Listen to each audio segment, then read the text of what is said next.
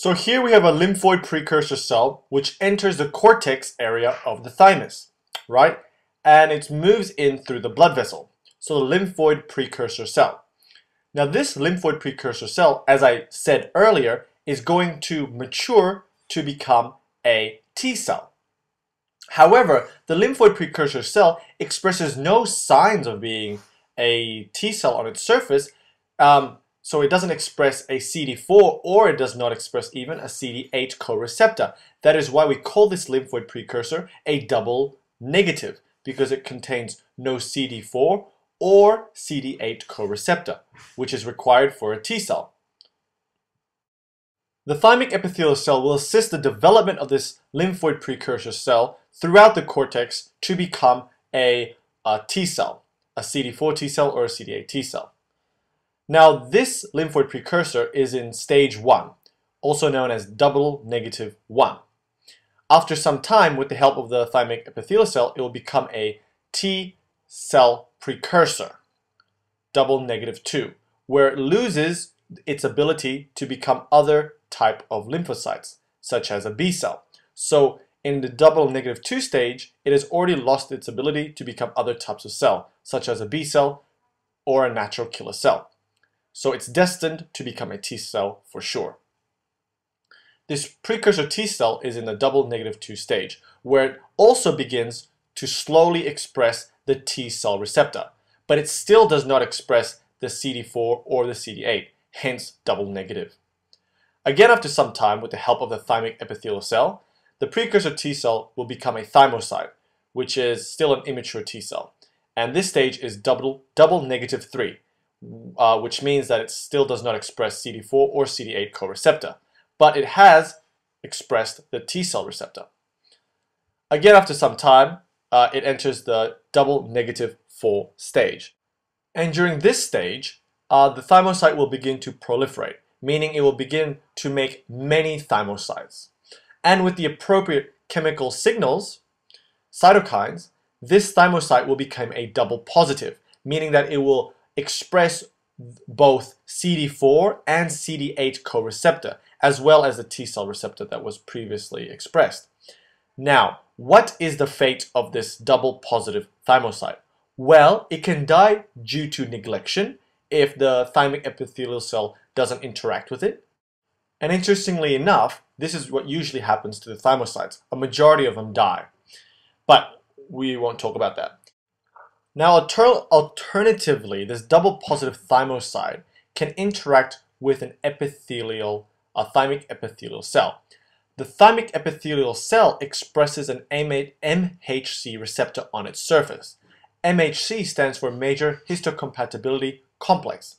The thymic epithelial cell can either express MHC class 1 or MHC class 2, depending on what MHC receptor the double thymocyte will interact with will cause the thymocyte to become a single positive thymocyte, either a CD4 or CD8 thymocyte.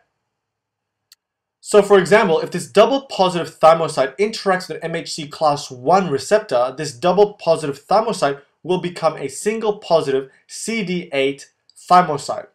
Or alternatively, if this double positive thymocyte interacts with an MHC class 2 receptor, this double positive thymocyte will become a single positive CD4 thymocyte.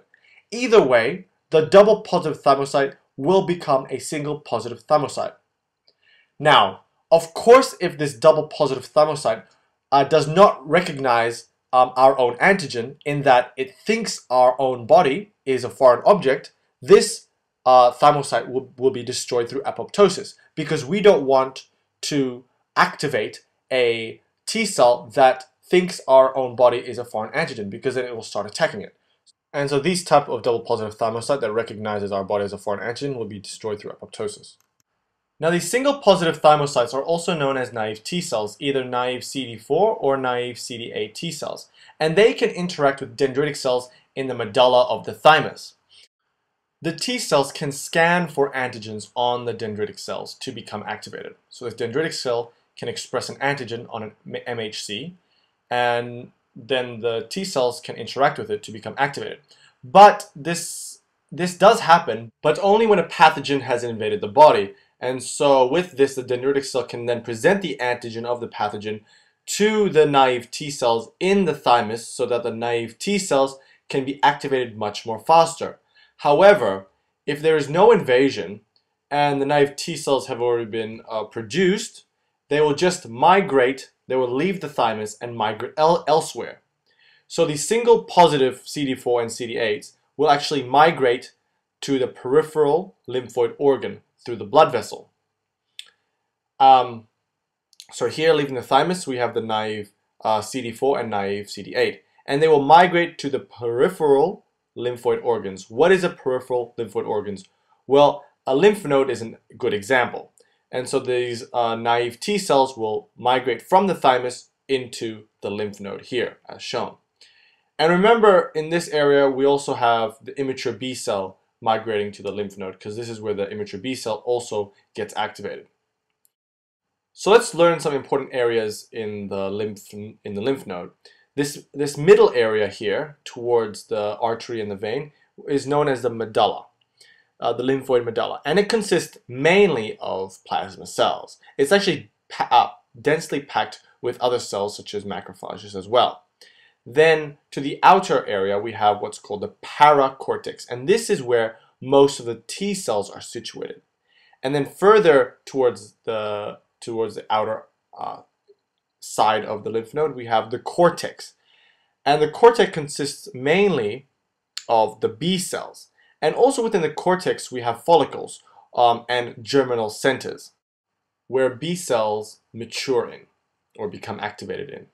And then we have the afferent lymph vessel, which brings certain cells into the lymph node. And then we have the efferent lymph vessel, which brings cells out of the lymph node, the activated lymphocytes, for example, the activated T and B cells, for example. And we'll look into this soon enough.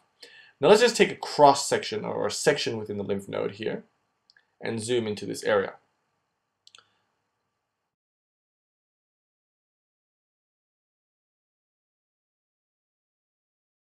So over here we have the lymph vessel circulating within the lymph node, and here, situated here, is the cortex, the outer part of the lymph node, with the follicles and germinal centers here in orange. And then we have the paracortex in the middle and the medulla in the inner aspect of the lymph node where the artery and veins come through. So the naive T cells, which came from the thymus, will enter the lymph node into the paracortex through the blood vessel, through what's called the high endothelian venule.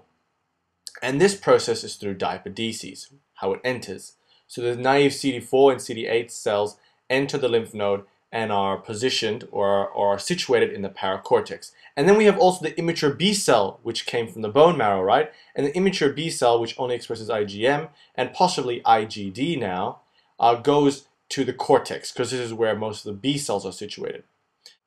And remember, both the naive T cells and the naive B cell, the immature B cell, they are not activated. They have not been stimulated or activated by any form of chemicals or signals.